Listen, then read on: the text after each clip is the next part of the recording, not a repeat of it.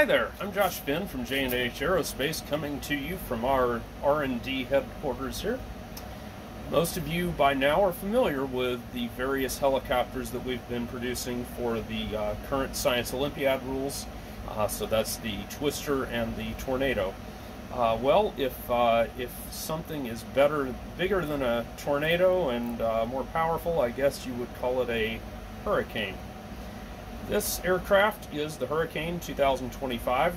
It is based off of the design work by Dr. David Ehrenstein, who partnered with National Free Flight Society to produce an optimized helicopter design.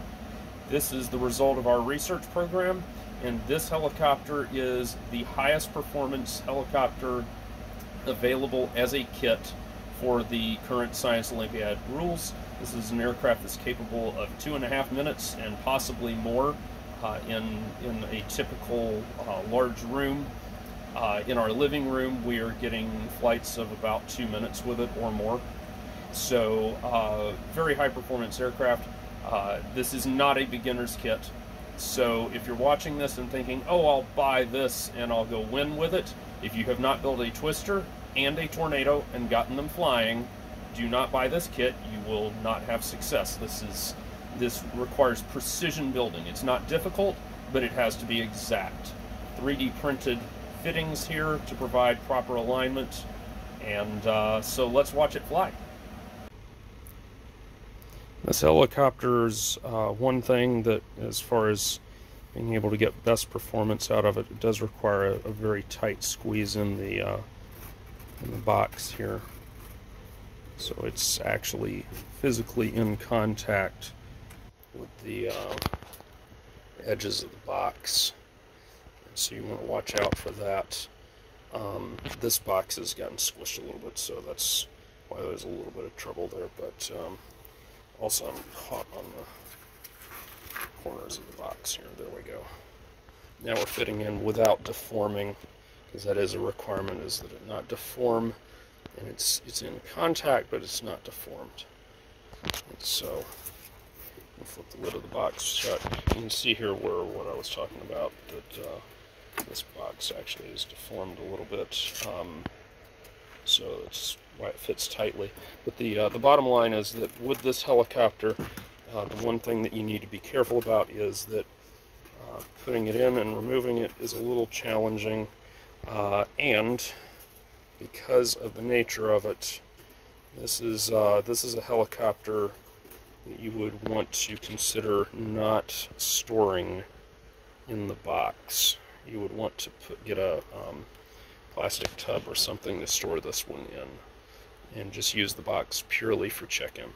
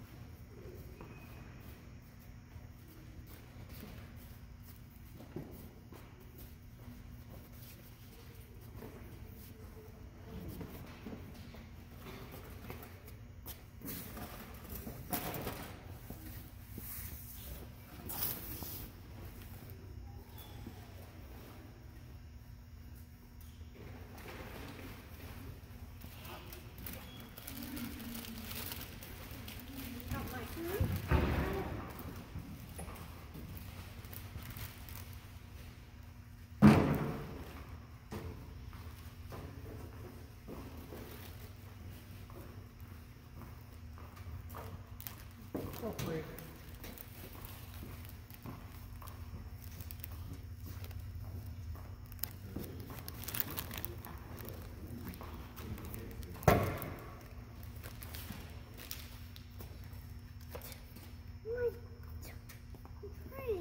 Mommy, I need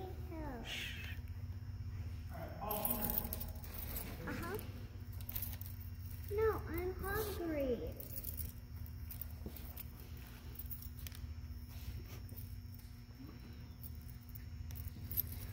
You need help opening it? No. I'm just tired.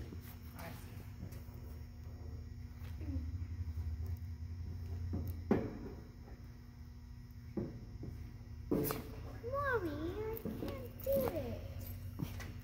Well, Nick was offering to help you.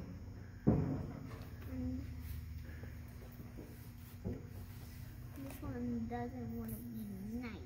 Okay. You make your other one and you're good to go. Yep. All you need to do,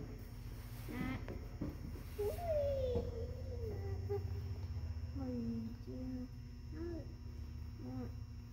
So, yeah. Make your 2 rabbit ears. yeah, this one came apart. Okay. Now the important thing is you gotta keep the knot in. Yeah. Tight. So you can cross one over the other. There you go.